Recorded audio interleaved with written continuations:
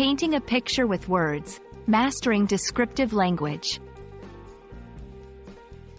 Hello, everyone. Welcome back to our channel.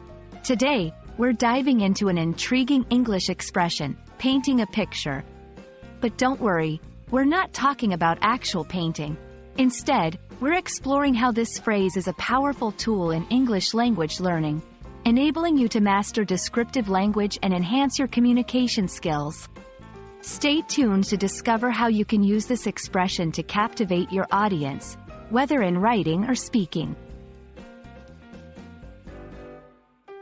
At its core, painting a picture is a metaphorical expression used to describe the act of creating vivid imagery through words.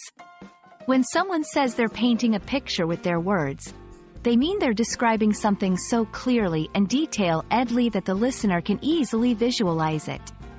This technique is not just about the information conveyed but about evoking emotions and creating a sensory experience for the audience.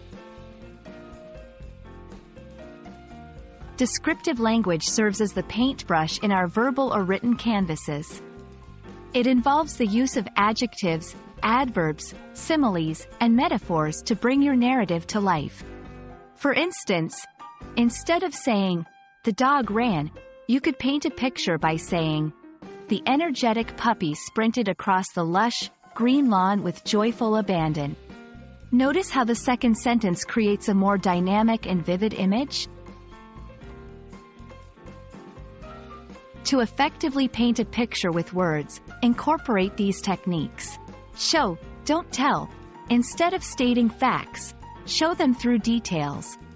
For example, rather than saying, "She was sad," illustrate it. Tears streamed down her face as she stared blankly into the distance. Use sensory details. Engage all 5 senses. Describe what you see, hear, smell, taste, and touch. Employ figurative language. Metaphors and similes make comparisons that spark the imagination. Saying, "His voice was as smooth as silk," paints a clearer picture than, "He had a nice voice." Let's put theory into practice. Try to describe a simple scene, like a sunset, using the techniques we discussed.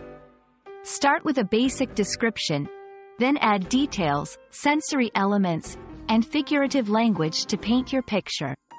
Remember, the goal is to allow your listeners or readers to visualize the scene as if they were there.